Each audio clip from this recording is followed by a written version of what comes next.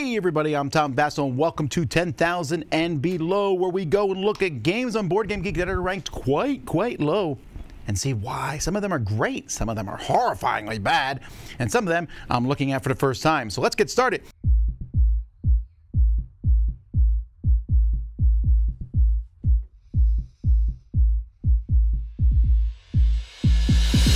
Today we're at 13,701, and the first game here I've actually played, Jungle Race, and I've given it a 7. See? It's a simple little game.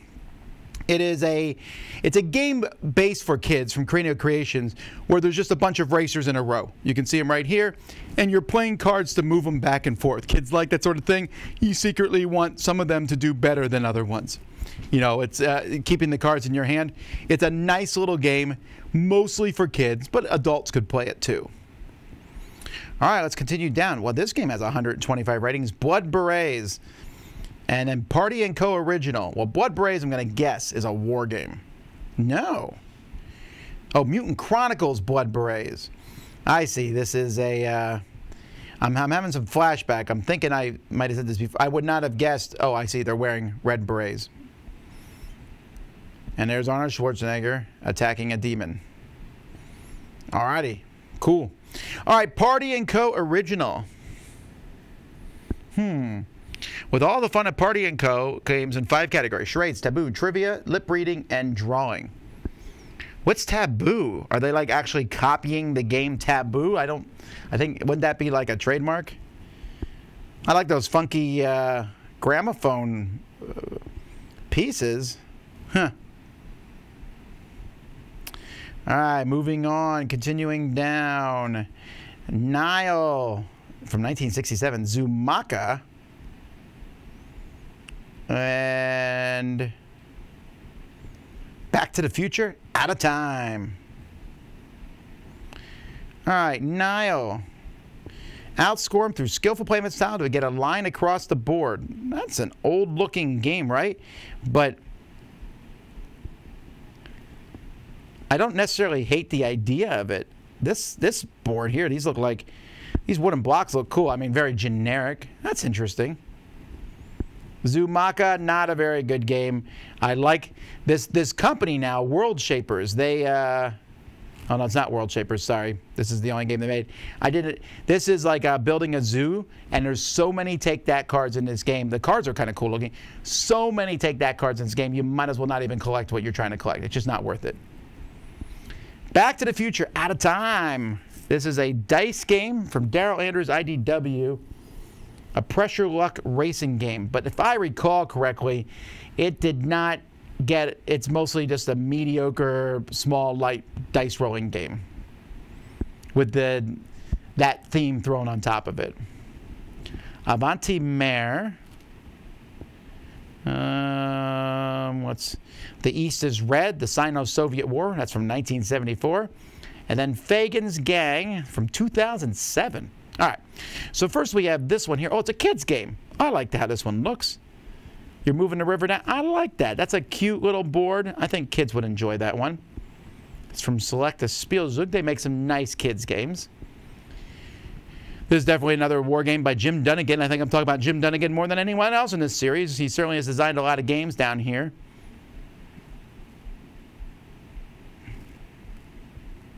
The East is Red. That's kind of a cool title, right? The East is Red. Also another magazine game. Fagin's Gang. Man, I really want to like this game. I remember when it came out. When it came out, I looked at this, and while this might not look fantastic today in 2020 when I'm recording this, back in 2007, this was a pretty cool-looking game, and I was excited with the theme. But at the end of the day, it did win the best new British board game, but there was just too many problems with the game. You're an infamous thing. Let me see what I said about it, because I actually wrote the review back then. It's the long time and occasional repetitiveness of the game kept me from playing it more often. It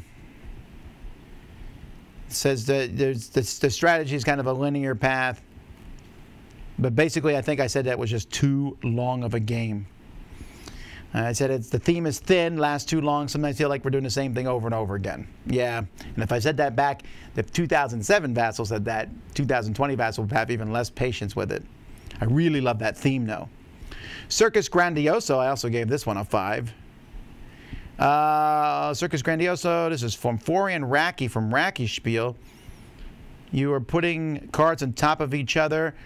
Oh, yeah, I remember that. It's like a kid-style game, just too random.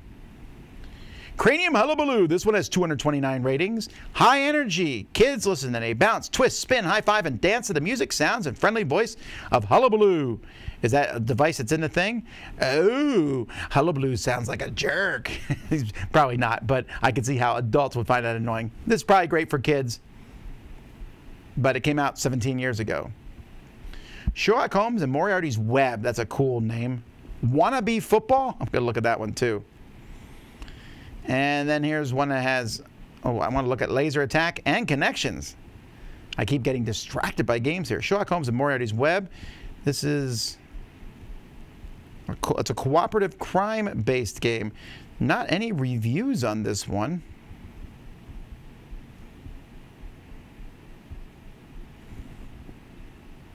I feel like at this point in time that Z Garcia may have played this one and told me that the rules weren't very well done. Because I remember looking at this and thinking how cool it looks. It really does look good, right? But it's really low down there. Wannabe Football. What a weird cover. A fast-paced football card game. Is the Wannabe Football the fact that you want to be a football player? Okay, fine. All right. Laser Attack. Your mission is to destroy them. Get energy pods. Is there an actual laser in this game? That definitely has a look of like an 80s game to it. No, it's a fake laser. It's just a light. Ah. All right, Connections. You just got to place your things, form lines and boxes. Okay, looks nice. 51,000 possible ways to win for ages 6 years to 106. Like, what does that even mean? If you're 106, I don't think you could stop playing games when you're 107. Seen It 007. Man, there's a lot of Seen It. Sail Away. Sail away, sail away. And then Assel Schlamassel.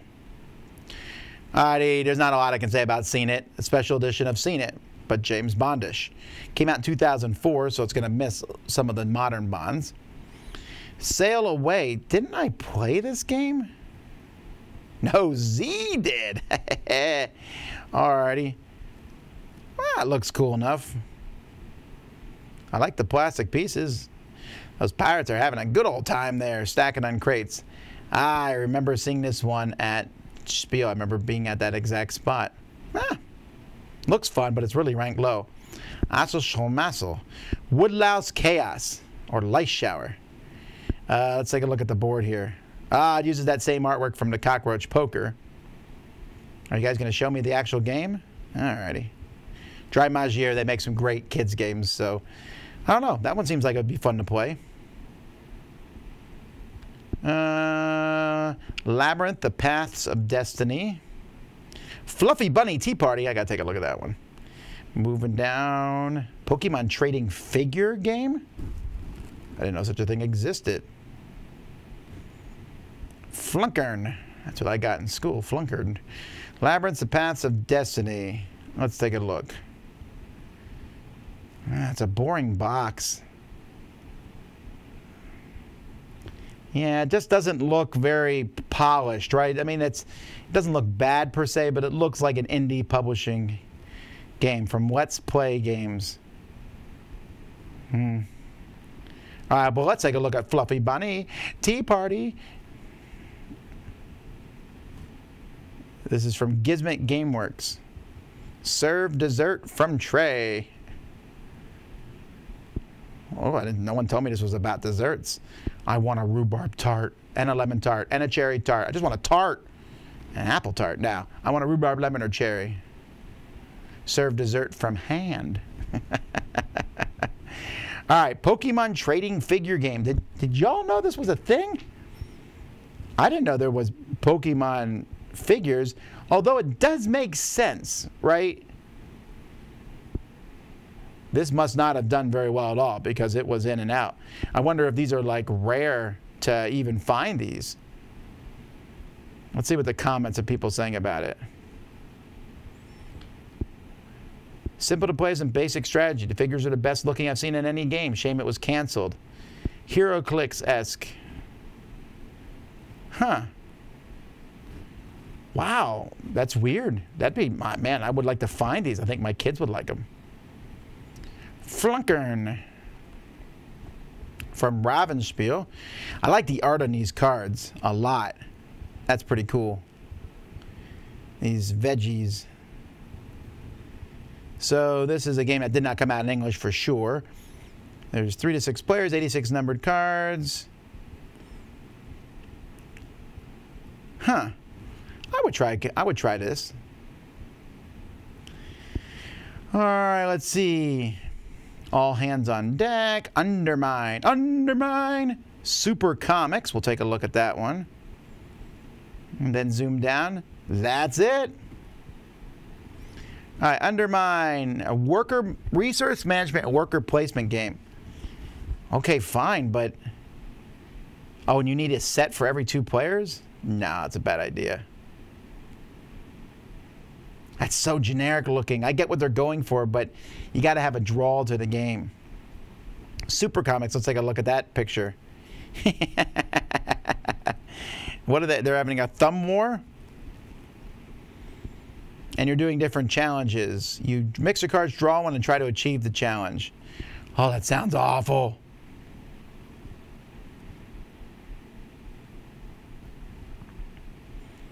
That's a cooler looking cover from Scorpion Mask. That's it. Just the right party game. Quick, name something you find in a toolbox. Draw a topic card. And then race to shout out answers until someone says the exact word written. Yeah, that's right. That's it. It was an okay idea. You just shout out a word. That's fine. All right. Battlestar Galactica collectible card game. Wow, that brings back memories.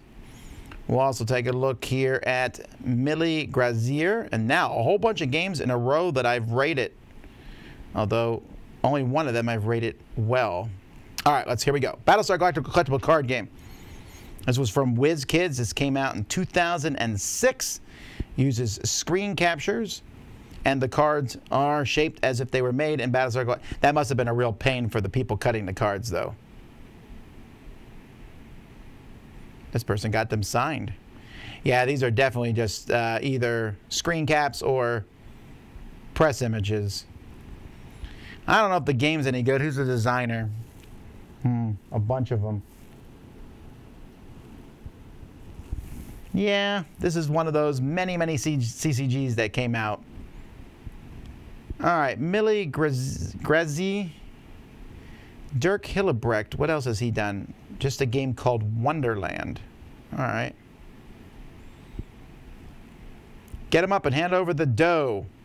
Get him up and hand over the dough. That is, sounds like a translated. Wow.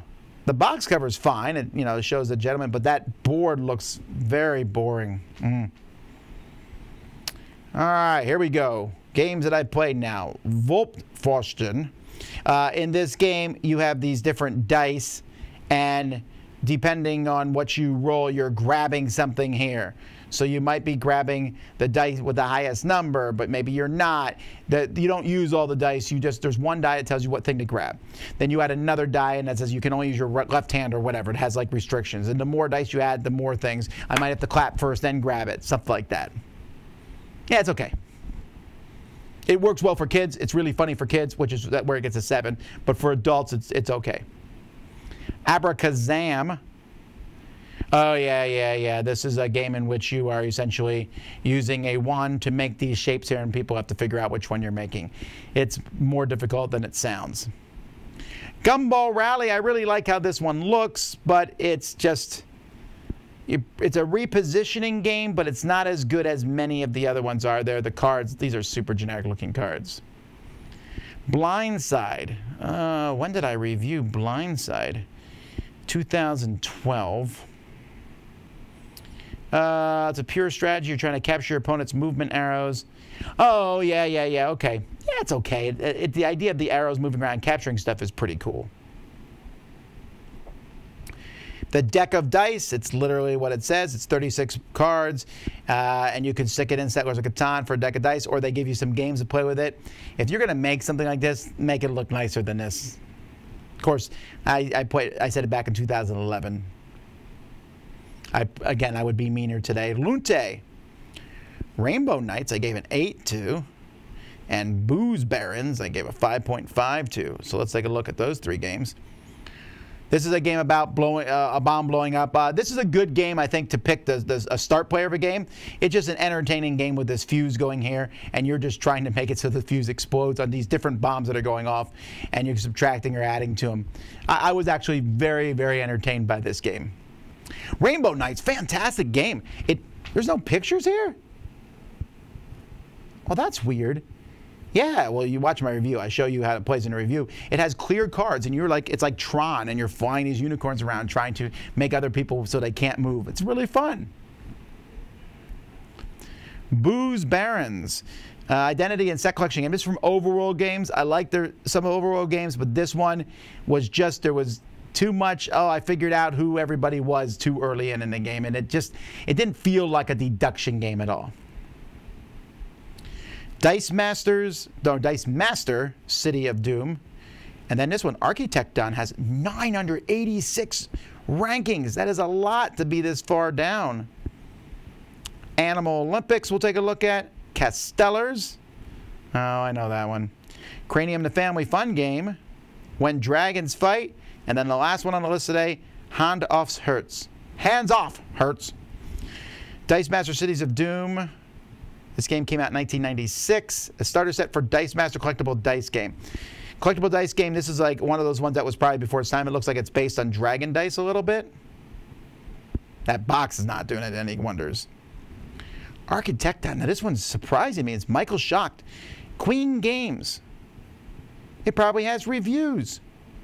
Why is it ranked so low? We got to look at the ratings. See, wow, that's a lot of 5 ratings, 4s and 3s. And a good chunk of, there's only 3 people who've ranked this at 10. It wasn't great, not terrible either. I take that abstract for 2. Animal Olympics. I like that box cover. Think hard, think fast, choose wrong, be last. That's my new motto. All righty, let's take a look at the pictures on this one. That's entertaining. What is that, zebra? That guy's running in style. Alrighty, Castellers. Yeah, this is a game from DeVere about stacking. And you're stacking up to, you have these wooden pieces and you're stacking them.